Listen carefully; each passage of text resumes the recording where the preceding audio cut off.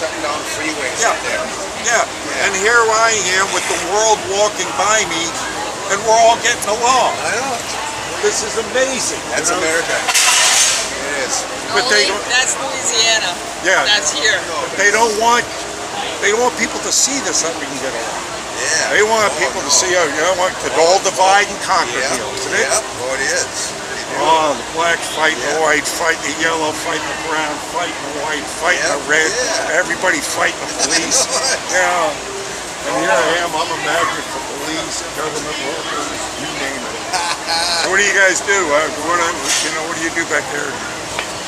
He sells guitars, and I sell coffee. Yeah. Yeah. I was going to make 3 guesses. I would have probably been Caffeine like and rock and roll, man. Yeah. I mean, like I was going to say, you look like you're working in an office. You're not exactly selling. He's a musician. You're not selling timeshare, that's for sure. He plays electric bass, and I play the electric violin. Oh, terrific. Wait, in a band or? No. Right now. We just play with each other, but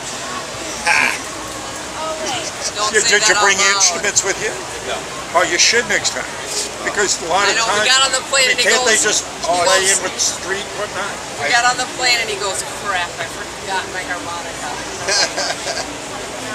No, really, hook in and talk to some of the street musicians here and whatnot, you know, and they might even let you sit in and play a little. I haven't heard anybody play harmonica. I mean, it's that way around here. It's very cool. It's really fun to have when you're at the jam with anybody.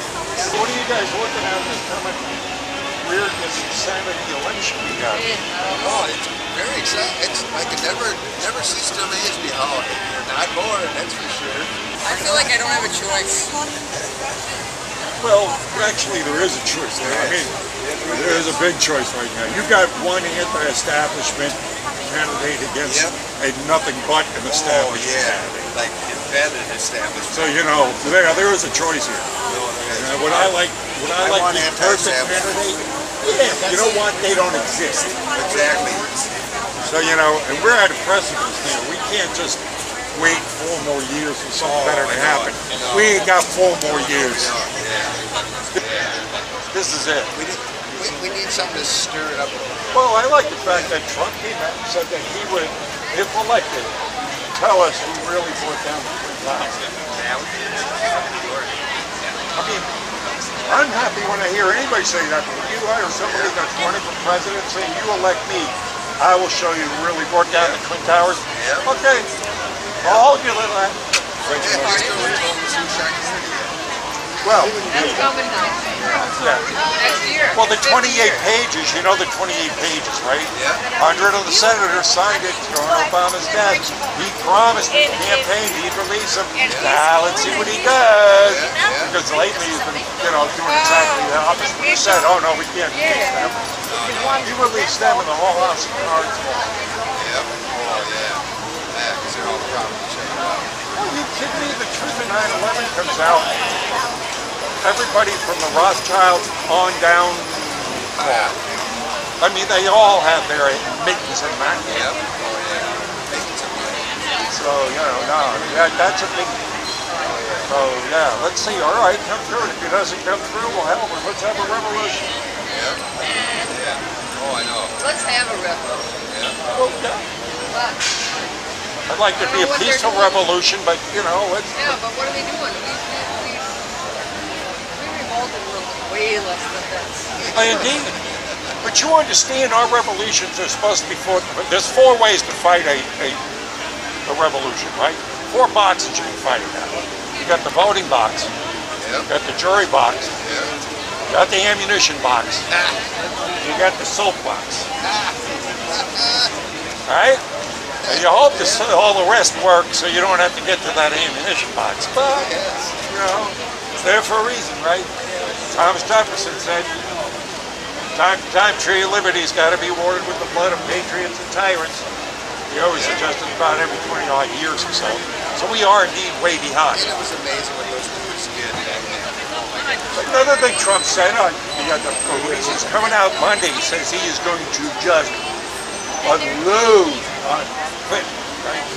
But he did a week ago, he says, look, I'm going to put that woman in jail. She deserves to be in jail. I mean, that's cojones. We're talking, all right, like, come on, let's have a real campaign here. Let's get to the truths. She's been in Raptors and she's in that law firm back in Arkansas. She made $100,000 or something. Oh, fucking stock. If anybody that doesn't have the blinders on, right, and see plainly why what's happening. I call it, my site is COTO, C-O-T-O, stands for Coalition of the Obvious. This is damn obvious. This is what we do. This woman needs to be buried under jail. Why isn't she? Why isn't she being indicted yet for those? I mean, Petraeus got convicted for less. Benghazi law. Oh, God. It goes on and on. So we could spend another hour here just going over this woman's crimes. But the Bloody Mary bar might close by the time it gets done. Bloody Mary bars here never close. That's what I'm saying. That's how long that comes. Oh, indeed. Well, yeah, man, to that, darling. Yeah, you're right. My name's Mark. Mike. All right, Mike. You have a very good day. Go to my YouTube channel. Check out some of the encounters I've had here. Your name is? Mariah. Mariah. We're celebrating our anniversary. Oh, 39th today. God bless, man. All right. Well, I got to share a little bit of it with you. Yep, thank you. And our daughter Katrina had been here. She told us we got to come here. And I go, oh, your mom's name's Mariah. So. Yeah, she didn't tell anybody her name was. Yeah. Have a good one. Peace. Not the revolution, huh?